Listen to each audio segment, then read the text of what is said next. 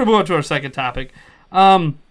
This is one that we've been asked several times in our live stream about, and I have not answered it because it's worthy of a conversation. And that is the future of the Zelda series. So, essentially the question goes to this. Will we see a new Zelda game on Switch? If we are, when will it release? And are there any improvements? Like, there's another part to this, but we'll stop after. Is there any improvements over Breath of the Wild that we'd like to see? And I think that's in response to the fact that Satoru Iwata, I'm sorry. Eiji Aonuma, I was trying not to say his name because I always butcher it. He recently, or not so recently, I guess now, but he stated that like all future Zelda games are going to be open world, essentially. So obviously, whatever's next is going to build off of Breath of the Wild in some way. So I'm going to toss that to the hype man himself. The whole reason I discovered him because of your Zelda theories. Yeah. Well, do you think we're going to get a new Zelda this year? What do we need to, or not this year, but on Switch? That'd be impressive. I was about to be like, yo, this year? What? Yeah. You hear something? Oh boy. What are your thoughts, HMK? All right, so like a new Zelda game on Switch. I was actually talking with this with a bunch of a couple of my friends and fellow YouTubers about this, specifically Zeltic and Commonwealth Rum. When you see another new Zelda game on Switch, I believe so, absolutely. The biggest reason I do believe is because Breath of the Wild. We all know this. It was originally envisioned and developed as a Wii U game. It came onto the Switch last minute. Thank God. I was. I will admit, I was one of the biggest detractors. I'm like, man, we all the people who bought this Wii U, this was supposed to be our game. Where they're just gonna, throw us under the bridge like that. And I'm like, okay, thank God this game came on the Switch. And so I was one of those like, yeah, I said that. I'm gonna hold my L on that. But yes, this game was built for the Wii U. It was intended for the Wii U. It was not intended for the Switch. So I don't feel that Breath of the Wild really pushed Switch to its full potential yet.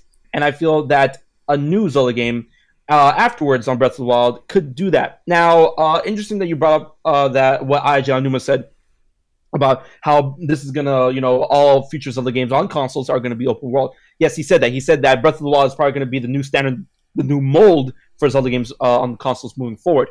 Now, I do believe that Breath of the Wild is going to act as a base. Even as great as it was, I felt like a lot of things within the game felt like a test. This thought and this quote, whenever I think about things like that, about games that felt kind of testy, where, some things didn't feel, I wouldn't say complete, but it felt like, they were trying new things, but they didn't want to go all the way in with that specific new thing. Biggest example is Assassin's Creed 3. A lot of people were waiting for Assassin's Creed 3. I was waiting for Assassin's Creed 3. So when me and my brother played this game, we were like, okay, it was good, but it didn't push out all of its potential, especially with the missions that concerned the ship, when sailing the seas or whatever. Leap over too. Right. So when Assassin's Creed 4 came out, Black Flag, when we played it, we're like, this game is amazing. And then my brother's like, yo, Assassin's Creed 3 was basically a beta test for Assassin's Creed 4. And that resonated with me. Is like, he's right. They tested out the ship features in Assassin's Creed 3 and they expanded them exponentially in Assassin's Creed 4. Built a game around it, basically. Right. So I feel that these new tests that that Nintendo's doing with Breath of the Wild, the open world, the physics, the dungeons, and all that stuff, like this new take on what is Zelda. I feel that the next Zelda game after Breath of the Wild is going to build upon that. And as we all know, with Ocarina of Time and Majora's Mask, Majora's Mask was built directly upon Ocarina of Time's engine. What's to say they can't do the same thing with Breath of the Wild? And they've even done something like that similar not too long ago with Triforce Heroes and A Link Between Worlds. Triforce Heroes directly lifted A Link Between Worlds' engine, and that game came out 2 years afterwards. They can easily do something like that in the same vein of Majora's Mask and Triforce Heroes, where they lift Breath of the Wild's engine and then just expand on that, or not even expand on the entire game, but expand on maybe 1, 2, or even 3 concepts that made that game great.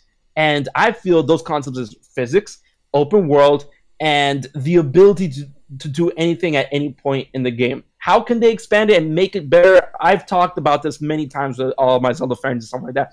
And it's like, yeah, the Divine Beasts were great, the Sheikah Shrines were great, but playing this game made me yearn for the old school labyrinth style dungeons of old. That's why I really hope that the DLC Pack 2 the Champions Ballad, I really hope the dungeon within that DLC would be another quote unquote test for Nintendo where they bring back that style of dungeon, a big, huge, puzzle filled labyrinth style dungeon for Breath of the Wild, because we didn't have any of that in Breath of the Wild. So they can test that type of feature from the old Zelda games in the Breath of the Wild setting with the physics and, tweak on how it could fit within those physics and world, and then apply that within the next Zelda game. Sure. And so we can have, those big dungeons that we've missed. People like to argue that Hyrule Castle, oh yeah, you wanted a big dungeon labyrinth style, Hyrule Castle at the end of the game. Yeah, it was huge, it was big, it wasn't really labyrinth style. I can go into any which where I can. They hardly had any puzzles. You can basically skip the whole thing if you do it right. Yeah, exactly. So I want that nice big labyrinth style dungeon where there's puzzles, there's tricks, there's secrets that you can explore, and apply that to Breath of the Wild. Put that on top of everything on top of everything that made Breath of the Wild great. Can you imagine a Zelda game with Sheikah Shrines, with Divine Beasts, with labyrinth style huge dungeons, with underwater exploration, because we didn't get that in Breath of the Wild at all. I can't believe we didn't with how much water was in the game. Yeah. Oh. Exactly. Can you imagine a Zelda game with all of that? As great, as amazing Breath of the Wild was, I felt this game was the biggest stepping stone ever in gaming for something greater. And I feel that something greater is right around the bend. A lot of people say, how can you top Breath of the Wild? I'm like, easy, man. So easy. And, if Nintendo does jump on that, they can easily do something like that, lifting Breath of the Wild's engine within the Switch's lifespan. So yes, I do believe we're going to get another Zelda game on Switch. And yes, I do believe it can be greater than Breath of the Wild if they apply everything I just said. And even more, because with Zelda games, it's all about surprises. Every Zelda game has its own surprises. And, I'm no game developer. I'm not one to tell them how to do their jobs at the end of the day. All I can do is make suggestions. But, they continue to wow me with every Zelda game they come out with. So that's what I got to say in terms of improvements and everything in the next Zelda game, whatever. I know exactly what Eric's going to say. Go for it. Sold. That works for me. Oh, man. For me, though, I don't necessarily know if we're going to see another actual full-fledged Zelda game itself. I see them more taking Breath of the Wild and expanding it. More DLC. More DLC type of things than the actual brand new full-fledged Zelda game. I see them adding on new worlds, adding the underwater parts to it, adding this, adding that to it. Plus, it kind of, in my honest opinion, it kind of sets up a prequel. Yeah. About all the things that happened leading up to Link falling asleep. Right. That's an interesting perspective. Because obviously the DLC has been so far a success. I know it's just Master Mode and some new costumes and masks and everything. But, I can't forget the trial. Obviously, that's the biggest thing for a lot of people is they added the trial. What's crazy to me, I guess, about the DLC so far, and why I don't know if they're going to do more, is that the DLC is supposedly coming out in the next 2 months. Mm-hmm. And we know next to nothing about it. We have a little, 15-second clip. Yep. Link and Zelda riding together, Zelda riding by herself with some soldiers, and then Zelda heading into the throne room in Gerudo and talking to whatever her name is, the new princess or queen there, little girl. And it's yeah, we know that. We know it's called the Champions Ballad. That's great. But we know nothing else, and it's almost here. Yeah. It's almost the opposite of it's Mario not Odyssey. It's not like it's going to overshadow Mario Odyssey. I mean, it can't. Right. But it's almost the opposite of Mario Odyssey. I feel like they shared way too much of Mario Odyssey, but they're not sharing anything. Think about how much they shared of Breath of the Wild before it came out, and now it's we have this new DLC, huge, the most important DLC pack of the game coming out, and you know nothing about it, and it's just buy it because trust us. Yep. Which I already bought it. So yeah. It is what it is. They have me sold. It's Zelda. Yeah. And I whether or not they could do good DLC or not, I don't know. This is the litmus test for Zelda and if they can do good DLC, because I think if because they said they have a new dungeon, and as HMK mentioned with the dungeon, is this going to be an experimental, a big labyrinth style traditional Zelda dungeon in this world, to kind of set things up for the next Zelda game or future DLC, as Eric is thinking. And I think I'm trying to temper my expectations because sometimes there were references leading up to the release of Breath of the Wild that the shrines were the dungeon replacements, and I worry that they're just, when they mean new dungeon, they just mean a few new shrines. I hope that's not the case. I don't mind if there's new shrines, but like that can't be the big dungeon. I would not have paid $20 for some extra shrines. Yes, you would. No, I would not have. Yes, you would. No, I would have just watched it on YouTube. Huh.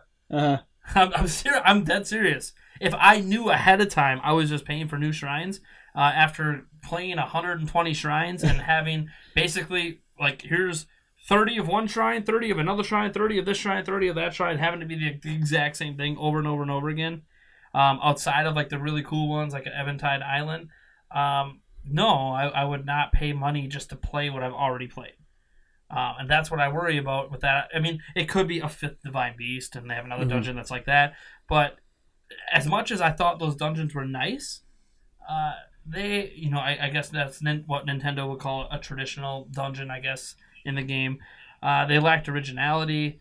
While it was really cool, some of the different aspects that were based on like which champion it's after, between wind and climbing on a mountain with the blizzard and all this stuff, that's great. But the dungeons themselves didn't feel themed in that fashion, right? All 4 of those dungeons felt the same. Just from a presentation wise, from the mechanics. I mean, you're doing the same thing in each dungeon. You have the exact same goal in each dungeon. And you're fighting 4 very, very similar bosses, which I understood story-wise. It made sense. Yeah. But it's like, those could be sub-bosses. Those could have been mini-bosses, and there could have been something else on top of that. Like why didn't we fight a dragon? Yeah. There's literally dragons flying around the overworld, and we never really have a true battle with one. The closest we get is when we're trying to free one. Like, there's a moment in there where you can go free one and you're shooting the stuff off it just like you are in the stupid Divine Beast. It's like, it's the same thing, just on a dragon. It felt like there was some missed opportunities with boss fights. I think boss fights were probably my biggest thing I didn't like about Breath of the Wild that I would like to see them improve in the next game. I'm okay if they don't have labyrinth-style dungeons. I would like them. But they're never really why I played Zelda anyways. I played it for the adventure, for the exploration, and for the boss fights. So I was really disappointed in those boss fights. The fact that my favorite fight is an optional mini-boss in the middle of a desert that reminds me of a certain boss from the Wind Waker. That's my favorite encounter in the game, and you could go the entire time and never face it because there's no purpose to it, to have to face it. It's just you find it through exploration. Yeah. It bothers me that like even fights with Hinoxes or like fights with Lynels. There's Lynels everywhere, and like those are a bigger deal than fighting a boss. Yeah. Like when I fought like Lynels in Zelda 2, they were really, really hard, but the bosses were harder. So it's you're right. Lynels in this seem to whoop your rear end, and then you get to the... Full disclosure, I have never beaten a Lynel in Breath of the Wild. Huh. I've had everybody tell me, I've had so many fans tell me, here's how you do it. Here's the tricks. You do this thing to the head, or you get out of this back, you do this. I'm like, that's great. I understand how to beat it. The problem is I tense up every time I get close to one, and then I die. I'm just so afraid it's going to one-shot me. I'm one-shotted. Yep. So what you need to do, right, is you just walk up to one and just shoot an ancient arrow at it, and you're done. Yeah, I try not to because I feel like ancient arrows are just cheating. It's like the golden gun from GoldenEye. Like, no skill.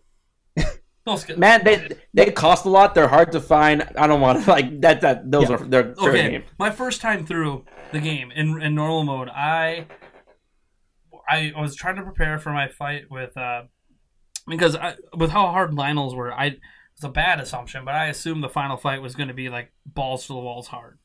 And that I was, because I'm like, man, if they have enemies this hard in the game, how hard is the final fight going to be? Mm-hmm. Like, they've been building it up this whole time. It's got to be just epic. Even though the boss fights themselves were just, not even as hard as a Lynel, it's still one of those things like, okay, that's fine. Those were just manifestations, those weren't the real deal. The real deal is going to be insanely hard, which the final form just disappointing.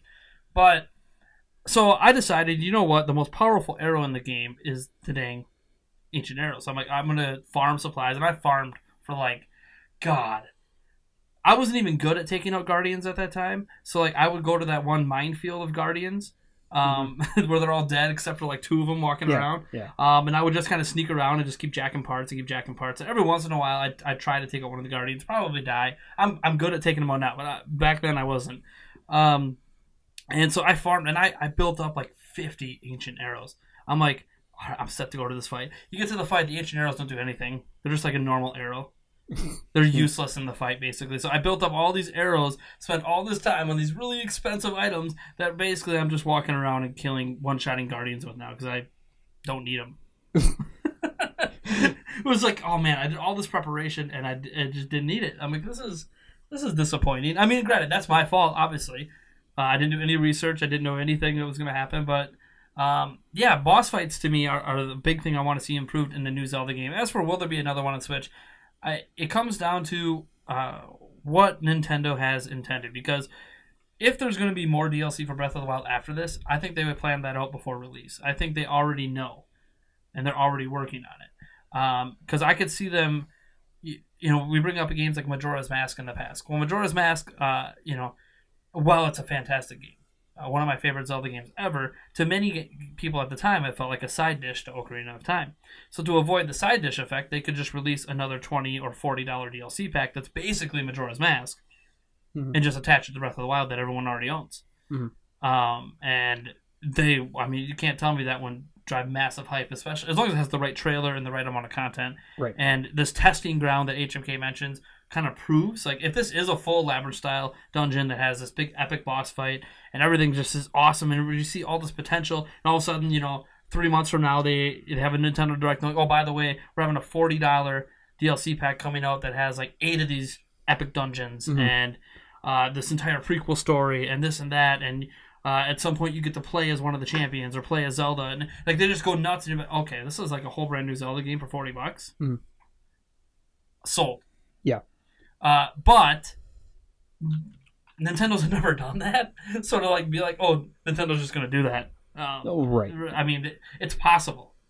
It is possible. We don't know. The thing is, the future of Zelda is unknown until we get past this DLC and we start getting any sort of hints. Because usually you get hints early on. Oh, we're working on a new Zelda.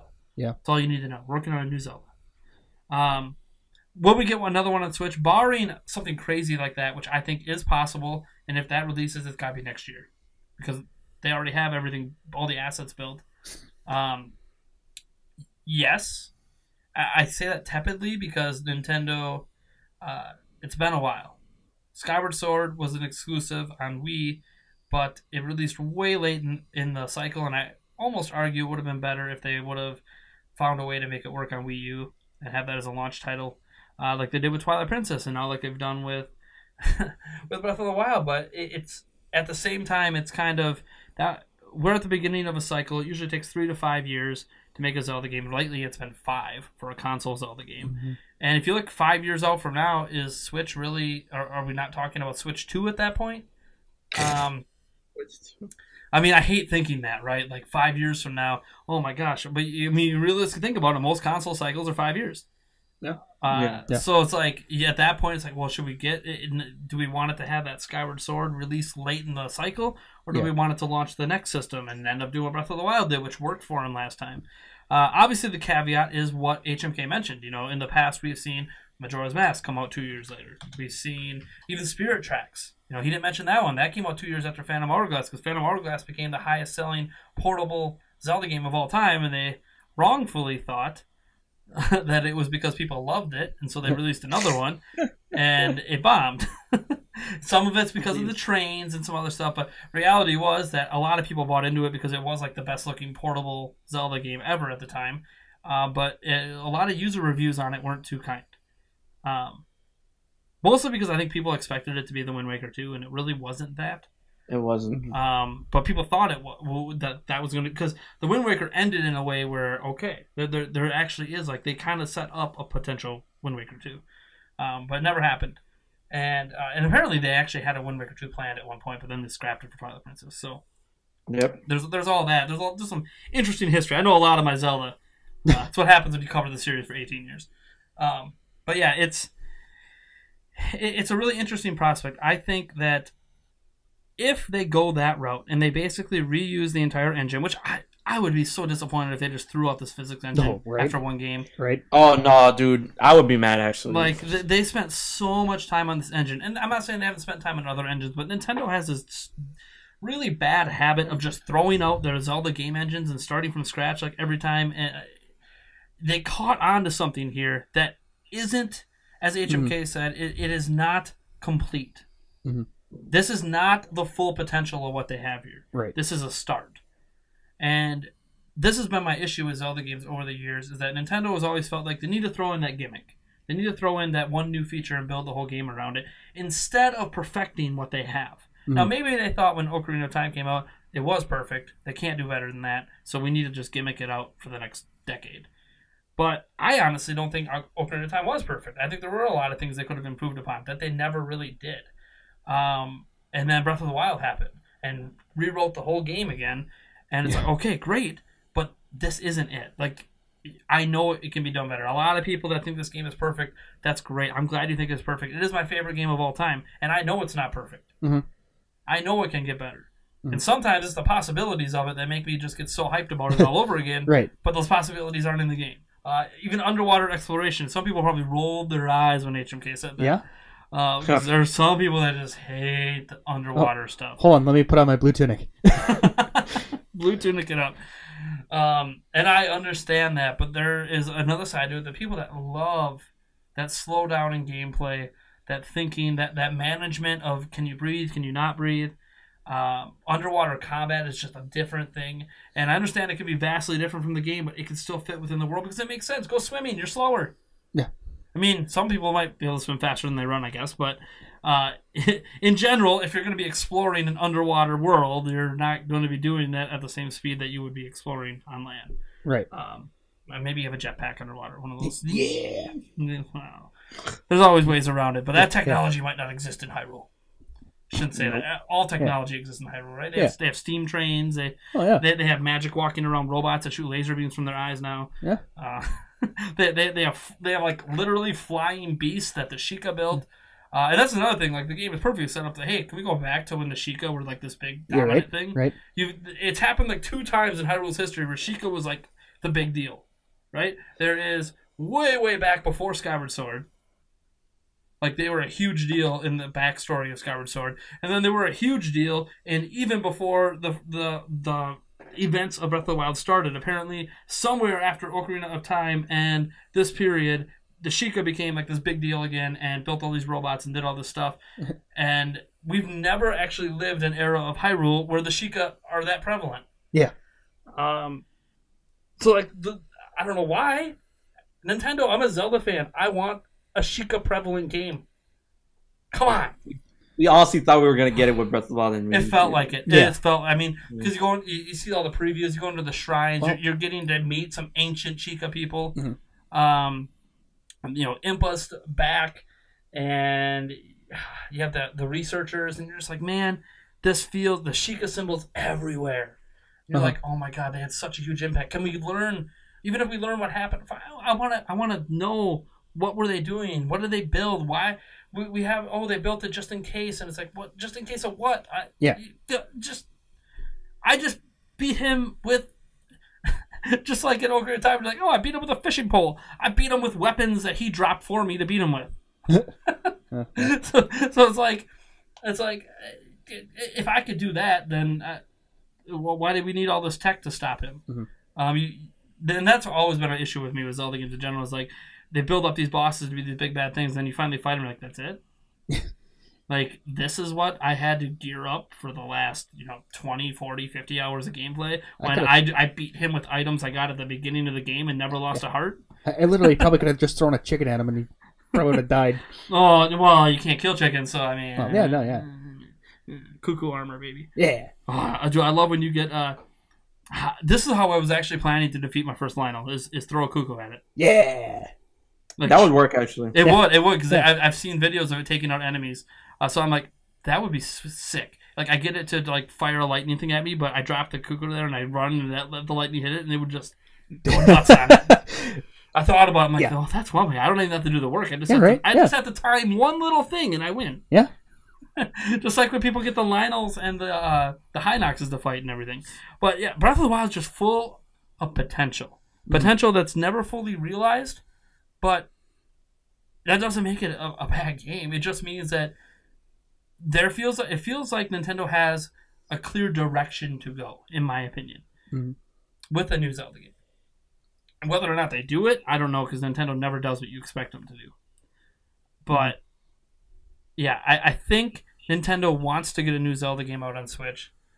They want to Majora's Mask this thing. They want to build on top of the hype of this game by releasing a new game as fast as they possibly can. Not too fast, like not next year. 2019, 2020, I could see them wanting a new Zelda game to land then. Especially when you're talking about, okay, well now we're getting 3-4 years out from when Mario and Zelda came out. When's the next Mario and Zelda coming? Right now. Yeah. You want to release it soon enough that it's not the end of the generation. Unless Nintendo's going to pull a Sony. Sony had like the best final year of PlayStation 3 like ever. I've never seen a company be like, we're going to release a bunch of big AAA games in the final year as we're launching PlayStation 4. And then next year we're just going to port all those games. Yeah, right. It was amazing, but Nintendo's never done that. They have a history of, we're just going to let it fizzle out. We might give you one game. Yeah. Then it's going to fizzle out. We're not going to give you anything. I mean, look what's happening with 3DS right now. I mean, we're getting Pokemon, but that's not Nintendo first party. Mm-hmm. That's technically a second party studio making it that they don't own. What's the big Nintendo made? Metroid? Samus Returns? A remake? I mean, Samus Return was it was a good game. I played the game. It was great. It was great. Yeah. I'm not knocking the game, but it's like that's not a big game. That's not like an Animal Crossing or another Mario game or something. It feels like the games we are getting are kind of side dish games. Mm-hmm. And some of that I think is because they're trying to phase out the 3DS. But that's kind of my point is once you start getting to like the end of the generation for a device, Nintendo kind of starts like not making really, really great games for it anymore. That people will go out and buy a system for. I don't think there's a lot of people that went on and bought a 3DS to play Metroid. I think it's just people who already owned it said, hey, sure. Yeah, or gigantic Metroid fans. Well, obviously. I mean, they do exist. They exist for every game. As much as I crapped on Metroid before in terms of sales, the people that do buy Metroid really, really, really buy every Metroid.